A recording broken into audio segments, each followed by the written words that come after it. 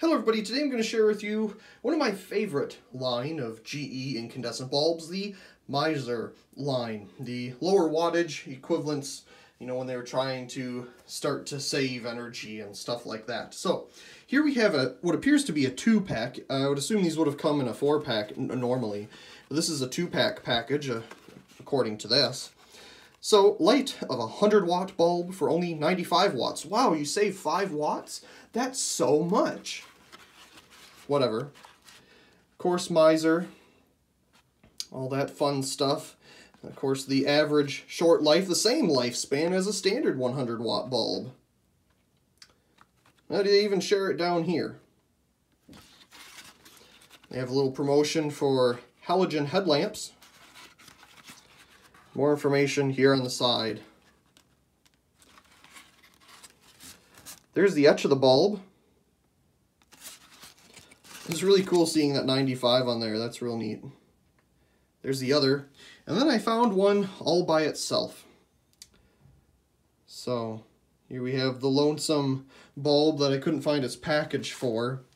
One of these has, a better etch. 120 volt.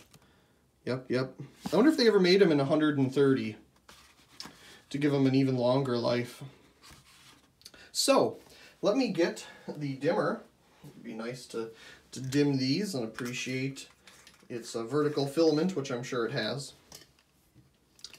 So let's put our A19 incandescent bulb in here. Get everything set up a little bit. Turn off our lights.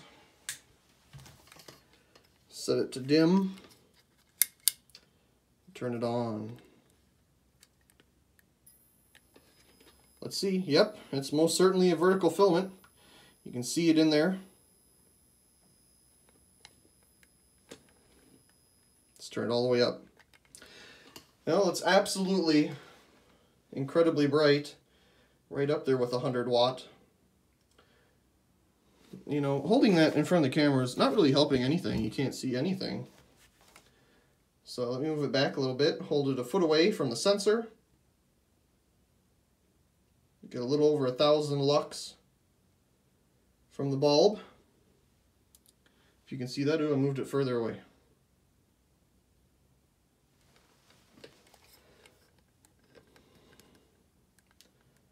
Very cool.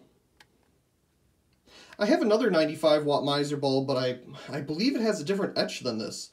This is a different etch that I don't know if I've really seen before. I believe they've come in the red etch as well. Get a nice view of that filament.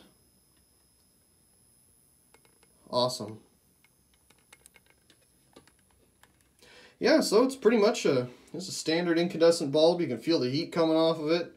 No doubt about that, but an early attempt at saving energy that, of course, it has evolved many times since then, and, well, LEDs were the final decision, I suppose. Who knows what comes in the future, but I feel LEDs are here to stay for at least a while.